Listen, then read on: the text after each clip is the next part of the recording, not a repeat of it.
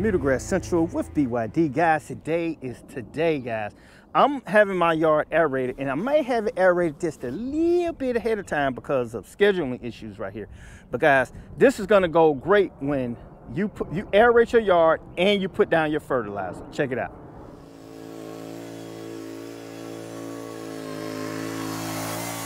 Yard for next. I'm here with Herman, and Herman is about to aerate my yard. Guys, I told you BYD can't do it anymore because I ain't got too old for it. The gray hair speaks for itself. All right, I'm gonna let you talk to Herman. Herman is gonna explain what this do dilly right here is all about. All right, now what's the purpose of me aerating my lawn? So just in case the audience forgot. So basically the core aeration is gonna allow for air and water and all the nutrients from your fertilization treatments to get down to the root level. Okay. And it's going to allow for that, more healthier growth, and just to make the lawn thick to keep the weeds out. All right, so guys, we're going to go ahead and get right to it with no delay. Stinger 3000 on BYD's lawn.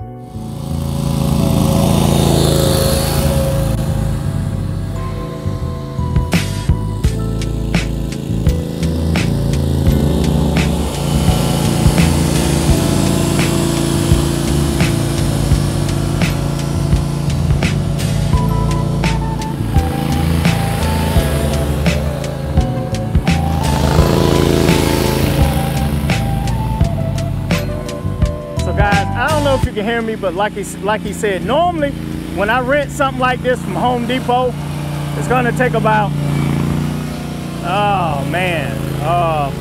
2 or 3 hours. All right, this guy can knock out 17,000 square feet with this machine in a matter of minutes. So we're stopping and pausing and recording stuff, but my front yard is taking him less than about 5 minutes to do.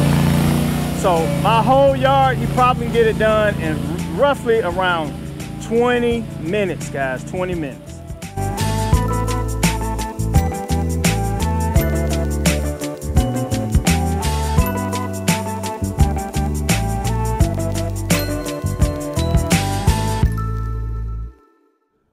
Okay, yard for next. Look, we got it aerated, all right? We got the plugs out the ground, plenty of holes in it. And here's a pro tip, guys. Take your lawnmower, put it on mulch. Don't bag it up. Cut your lawn, and it's gonna break those plugs down. Now, there will be some plugs left. It's not gonna do it all in one. Most lawnmowers won't be able to pick this stuff up. But if you've been spending money on all this fertilizer with all that organic matter and all that good stuff in it, no need to remove the plugs, guys, because you're taking away from the soil. That stuff will break back down into the soil. I will tell you this. If you have a lawn that's full of weeds, guys, you need to bag it up. It's just that simple. Now, if you're concerned about poor seeds, bag it up, guys. But I don't really have any poor in the front. I don't have any poor in the front. So we're just gonna mulch over this. And now time. Okay, yard for next. Hopefully you can see that by cutting it with the mulching on, you're gonna break up some of them. Now, guys, I'm just gonna say it's optional. If you wanna bag them up, that's fine. But personally, to me, it's a waste of time, and you want to make lawn care easier. And you see this yard starting to level out from me cutting it, because this is the section that I had actually burned. Okay, yard for next. What's next is to go ahead and put the fertilizer down. But before I do that, guys, look, I want to give a big shout out to Richard Parker, guys. This guy right here is a freaking super fan, and I actually mailed him out a little super pack madness he got today. So congratulations, Richard, for being a super fan. If you want to know how you can be a super fan, hit like, comment. That's all you have to do. Hit the like button, comment. Make sure you are subscribed, because you're not a super fan if you're not subscribed, guys. So I'll be doing shout outs throughout the season. Everybody who leaves a comment has a chance of being shouted out on Bermuda Grass Central, okay?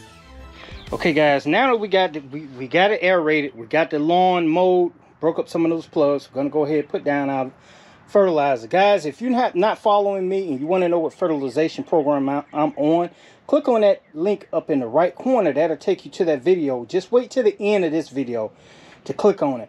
But I'm gonna put down today, April 1st. I know it's April Fool's Day, but this is no joke. 7020, that goes down today. All you got to do is put this down and then water it in. So I got a couple of spreaders online here That's the new big boys back right there, guys. That's actually made by the Earthway company. We got the Earthway bucket spreader right here. I'm not detailing these out. I'm just going to use them today so you can kind of see how they work. And we got the Earthway shoulder bag spreader also. Okay, Yard Fanatics, real easy to use. It kind of just slips over your shoulder. You got a handle here. You can adjust how it comes out right here, the volume. And you'll have to look all that stuff up. Right now, I'm just using it to kind of show you what it looks like. And this is a bag spreader that's real tough nylon. It fills all the way up. I think I can get like 20 or 30 pounds of fert in here. So real good for little small jobs, or like if you're on a slope or something like that. But I'm going to use it today just so you can see how it works. Check it out.